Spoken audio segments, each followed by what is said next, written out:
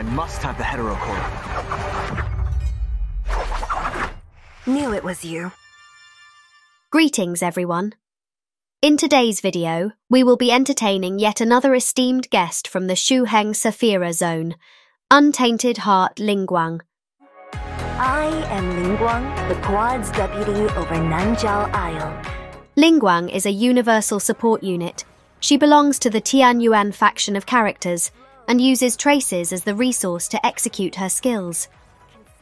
Although Lady Lingguang is classified as a support, her DPS potential should not be overlooked. Similar to Thor, casting any of Lingguang's skills will allow her follow-up basic attacks to begin at the 4th sequence. This can also be used as a reliable way to animation cancel her skill's cast animation and grant insanely fast traces. Casting 4 skills within a 10 seconds window will change all skills into their 3rd forms. You can choose to cast either Shining Armor, Burning Ember, or Brilliant Flame. Once a skill is cast, the state ends. Only 2 buffs from this state can be active at any time. Her basic attack has 5 sequences and will grant 1 trace after the 5th sequence hits a target.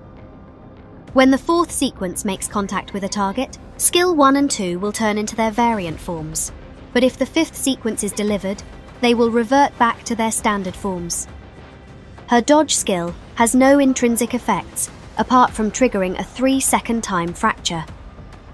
Skill 1, Undying Flames, has 3 variations. In start mode, leaps forward to deliver multiple spinning strikes to the target and generate 1 trace on hit. In ignite mode, dash forward dealing fire damage to the enemies in her path.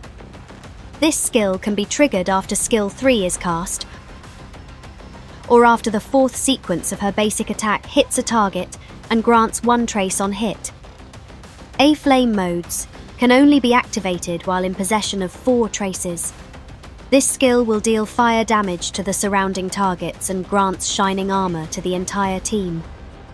Skill 2, Rising Splendor, also have 3 variations. Start mode deals wide-ranging AoE fire damage to the surrounding foes and grants a trace on hit. In ignite mode, leap back and deploys her fan forward to deal fire damage to targets within its area of effect, gain 1 trace on hit. Burning Ember deals AoE fire damage to the surrounding targets and grants the Burning Ember buff to all teammates. When her HP is lower than 70%, increase team's damage by 4%. This is increased by an additional 0.4% for every 1 HP below 70%. Up to 22% damage buff can be granted at talent level 35. Burning Ember can only be triggered while in possession of 4 traces. Skill 3, Hexagram Auspicious. If you guess this skill would also have 3 variants. Congratulations. In start mode, she uses her fans to deliver a flurry of strikes to the enemies in front of her. All skill will turn into their ignite forms on hit, while gaining a trace. While in the ignite mode, she performs an enhanced version of her original strike, shooting out fire in an X formation in front of her. In a flame mode, expends all traces to deal AoE fire damage to the surrounding targets and grants the fire brilliant buff to all of her allies. While her HP is no lower than 50%, all allies under the effect of fire brilliance have their damage increased by 4%, and an additional 0.4% for every 1 HP above 50%. Up to a 17% damage buff can be gained at talent level 35. Her ultimate, Vermilion Starlight, grants all teammates the Burning Sun buff when any skill is cast in their Aflame mode. Burning Sun grants a 50% chance to increase an instance of outgoing damage by 10% at talent level 35. In addition, all allies will gain the Blazing Sun buff. Blazing Sun grants a 100% chance to increase an instance of outgoing damage by 20% at talent level 35. While Tenblaze Jinwoo is in the party, fully restore her Divine Grace on cast, grants the Blazing Sun buff to all allies, and increase Jinwoo's fire damage by 15%. When self or a teammate deals critical damage, she gains 3% of her ultimate charge. I know this was a lot of information. The TLDR here in Razor language is this. Skill 1 plus 4 traces equals shield. Skill 2 plus 4 traces, while her HP is at 70% or below equals greater damage buff. Skill 3 plus 4 traces, while her HP is at 50% or above equals lesser damage buff. The key here is going to be trace management, but she is extremely efficient at trace generation, so this shouldn't be a problem. Let's be honest, most of you will likely have her be delegated to the AI. But for those of you who want to take on the challenge of running her as a manually controlled main DPS, I got you covered. By examining her kit, we can tell all of her skills are pretty equal in strength. This is good because it leaves a lot of room for error. That means for support Lingguang, you can follow the tutorial example combos and still do well. The only thing you really need to be mindful of is when to cast Burning Ember or Fire, brilliant due to their HP requirements. To turn her into a main DPS, we need to be running our yellow Aether codes.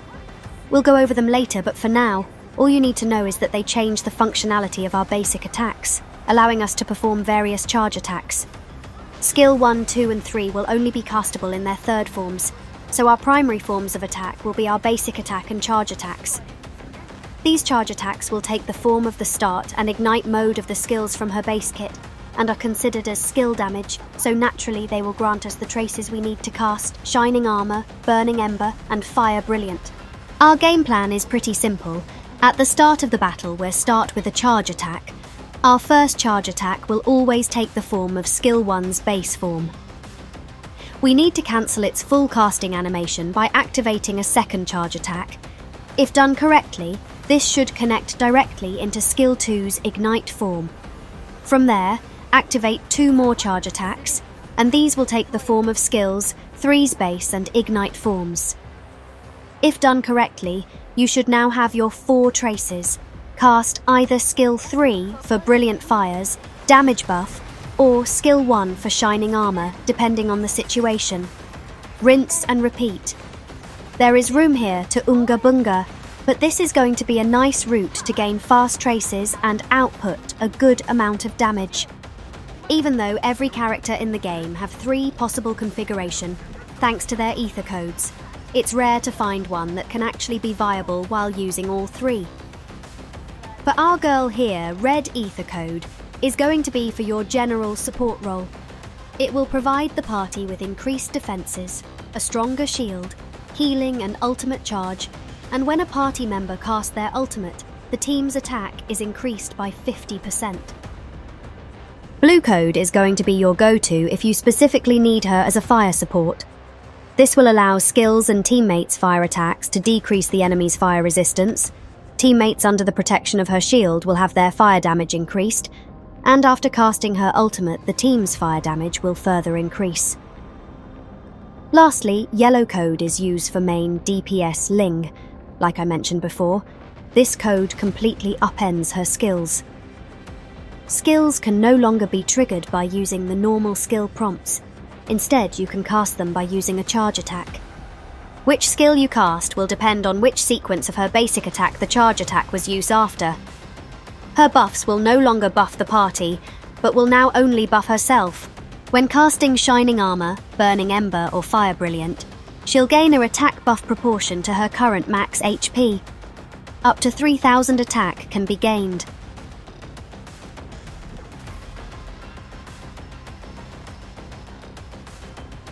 When it comes to Functor, the free-to-play Gen Zone Functor for Tianyuan is always a great choice.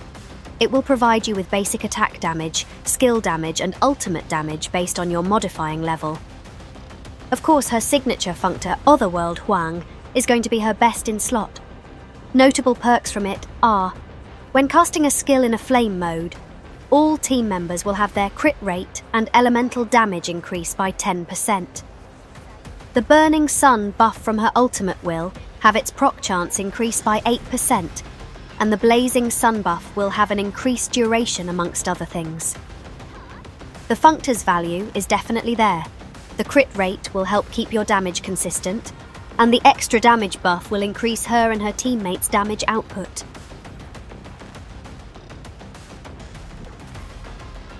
The new Swallow of Eternity will increase her HP by 20%, grants a 5% crit boost while she is protected by a shield, increase the attack of teammates protected by her shield by 15%, and lastly, increases her basic attack damage by 20%.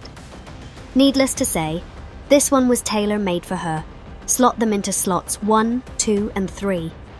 If you plan on using her as a support, you can use Nibelungenlied for slots 4, 5, and 6. Nibel will increase her ultimate charge regeneration and damage by 30%, making it easier for her to provide the damage buff from her ultimate to the team, and increasing skill chain damage while she's paired with Jin Wu. If you plan on using her as a DPS, Night Owl's raid is going to be best in slot for 4, 5, and 6, providing her with more melee damage and skill damage. For enchantments, attack, skill damage, bonus fire damage, crit rate, crit damage, and loot back are the ones to keep an eye on.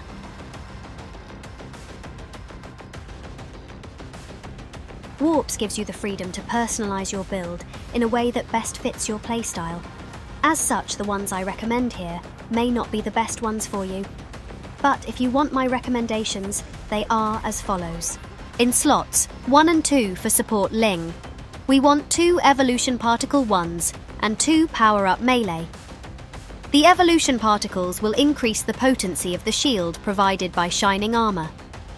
For slots 3 and 4, we want 2 Evolution Particle 2s and 2 Unfetters.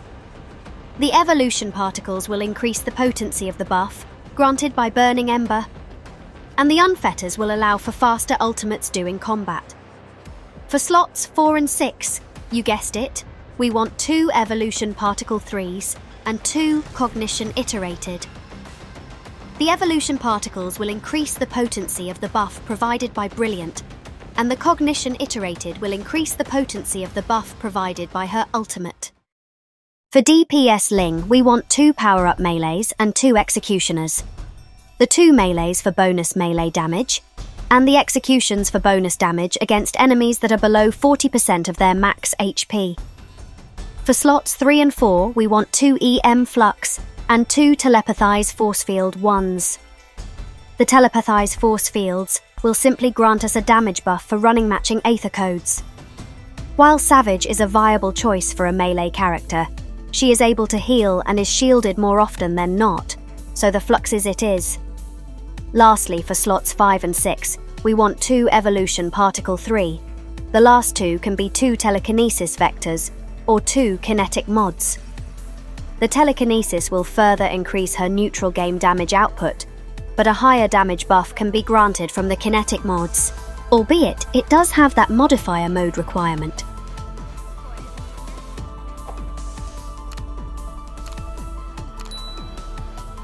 Just like Phantasmal Dawn Hera before her, Ling is a universal support unit, meaning you can slot her into any comp where a third is needed. That being said, she does have many premium teams she fits well into. A team with Ling, Jinwoo and Hera can deal with anything the game can throw at you. Ling, Jinwoo and Gengchen make single target encounters, and dealing with large groups of enemies a complete joke. You can fit her into your Osiris and Thor comp, your Oceanus and Enlil comp, your Anubis and Bastet comp. Heck, it might be time to whip out your Athena.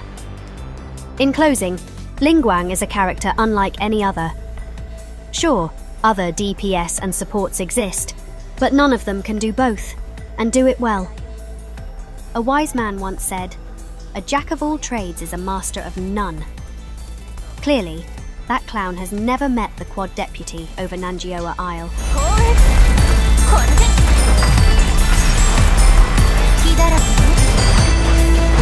Yo,